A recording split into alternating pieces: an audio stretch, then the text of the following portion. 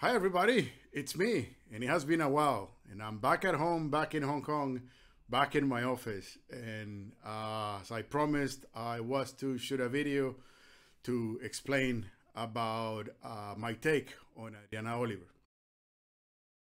The reason I want to do this video is because of the upcoming work that is going to be auctioned at Philips next week in the context of the Spanish New Wave.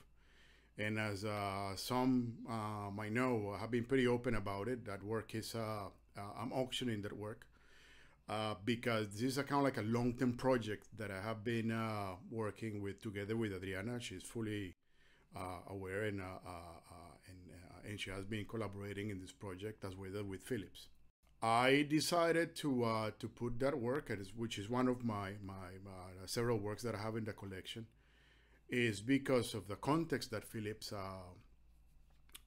gave. I think is I did like, I mean, something that I've been saying for quite a while, and I study it. And this is, as you know, I'm also working on a separate project with different Spanish artists, which we're going to bring in September.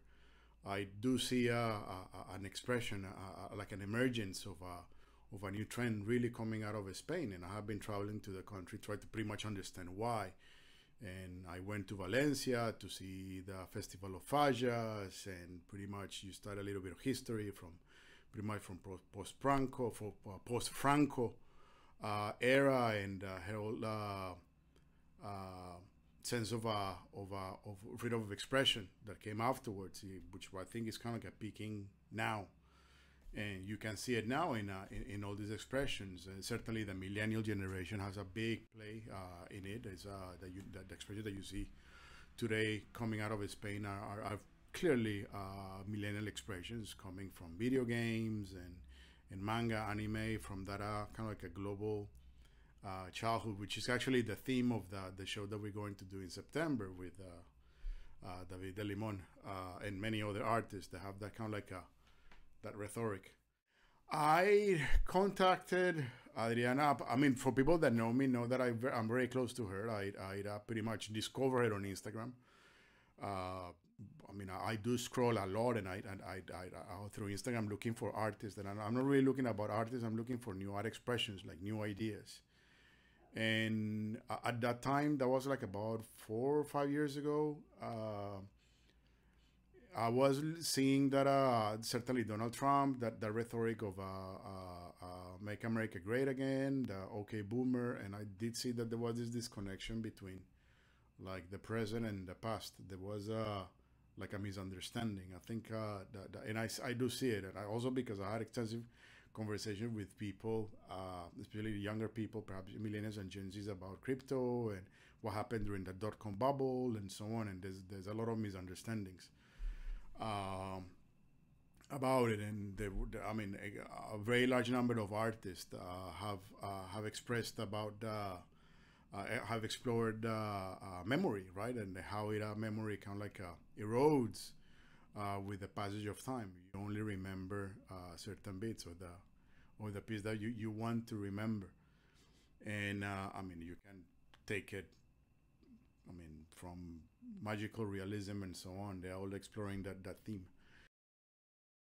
I mean, her works are certainly exploring nostalgia, no doubt about it. But there's an element of anti-nostalgia in it. And that, because for me, it was always resonating, that "OK Boomer" concept. And again, this is my take. I have not discussed this with Adriana. I think Adriana has not seen this video, so this is my personal take. And I'm doing this video for full respect of Adriana. I always believe that if you want to respect someone, you should study that person and study their works rather than simply admire it. And this is actually what I'm doing. I have studied her works extensively, tried to understand the composition and link it to historical references and so on. And what I saw on Adriana's work is this kind of like a anti-nostalgia. There's a disconnection that I see between what she perceives as the past, and especially that path to the 60s, and how she feels it. And that was clear, for example, in the "Make America Great Again" with Donald Trump, that he was trying to promote the beautified memory that we have over the of the silent generation, which is the 60s, right? Which is very uniform. It's like is that generation actually is the one after is the one before the boomers. So it's really the silent, the one that were quite adult at that time, and it was very organized because they were the one who really pretty much took, especially the United States, the quick recovery post-war. But what I like about their work is Adriana certainly like trying to understand or try to capture those aesthetics, but the fact that she has this faceless expression in pretty much all her works is denoting that sense of detachment, which for me that translated quite quickly on that okay boomer. Like I can I see your aesthetics, but I don't relate to that. Hence okay boomer. And for me that work was like, this is pretty clever. And since then, I think, and over time, she has been really exploring that aesthetic. But as she explores it and she puts more characters and so on, her face has become even more mute. And for me, that is like really powerful. I mean, it's pretty. There's a famous book by a French philosopher called Marcel Proust. It's called In Search of Lost Time. It's the one, probably people that have read philosophy, it's the one that he dips the Magdalene and eats it, and then he goes back in time and, oh, lost the past time was always better, and how beautiful it was, and so on. And this work is quite different. This Adriana's work are quite anti that. And I love that. I found it super clever. I mean, super cheeky. That's the reason I decided to acquire it, and why I have them and have that. I mean, in every expression that she has, I mean, even from the 60s to a couple of works that I have is about race. And also she had that sense of detachment. It's very nihilist in a way, very, I mean, you can actually compare it to Japanese literature, that passiveness of the main characters. I found that so clever. And I mean, every time I see one of the works from Adriana, I'm like, wow, this is like brilliant. Because it's that criticism. I think she's the first artist that I really see presenting that perspective, from the critical perspective about nostalgia. A lot of works that you see now are exploiting nostalgia. Just go to the films and you'll see like The Matrix and Jurassic World. I mean, all the films they feel like tasteless because they're just bombarding you with nostalgia. But Adriana works is different. It's very critical about it. I mean, it's asking you to rethink. And the other reason I have always been a great admirer of her work, and because the work has depth. This is the reason why I decided to do participate in the auction, because when this conversation happened about a while ago, 8 or 9 months ago, we started a conversation at a dinner, and the people at Philips were there, and we were talking. I think I was already after my first recent trip from Spain, and we started talking about like the art, the evolution of art in Spain, the recent evolution of art in Spain.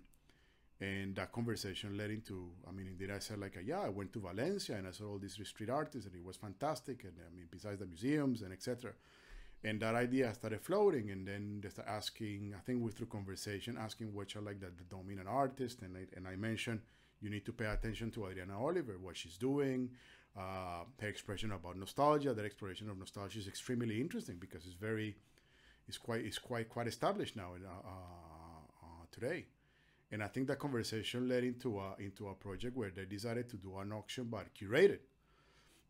Because I will say, I mean, I do receive a lot of interest on her works, but the only way that I'm decided to actually auction it was because it's within a context of an established movement, which nobody can deny that there's a major art movement coming out of Spain today. I mean, we already have many artists that are consolidated, and Philips decided to curate that show with that level of intellect, and I'm like, I'm in, absolutely, especially positioning Adriana.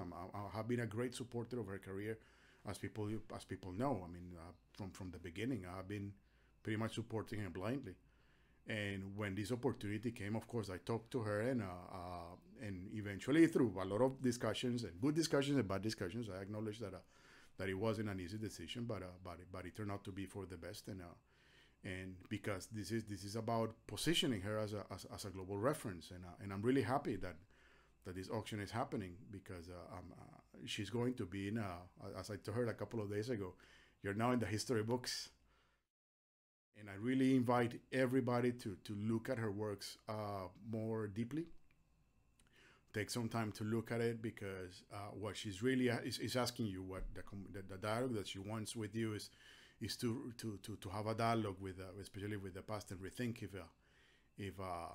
if you have that strong association, a strong connection with it, if it's just an attachment, an emotional attachment to the past, or if it's actually the good times were always better, because times are always changing, and you cannot. I mean, I'm always a believer that you cannot bring the past into the present. I mean, you see it with certain people that they stay living in the past, and you know how they get stuck.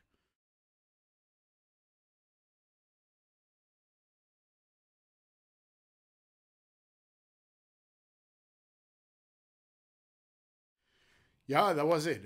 That was my take on Adriana Oliver. I really wanted to shoot this video to pretty much is really to show her my deepest respect for her work, the great admiration that I have for her work. So yeah, again, feel free to message me if you agree or disagree, if you like it or dislike it, and I'm more than happy to have conversations. You know, I mean, I love talking about nonsense. So not nonsense, but abstract thoughts. So yeah, happy to entertain discussions. So yeah, so that was my take on Adriana Oliver, and I hope to see you guys soon. Okay, cheers, bye.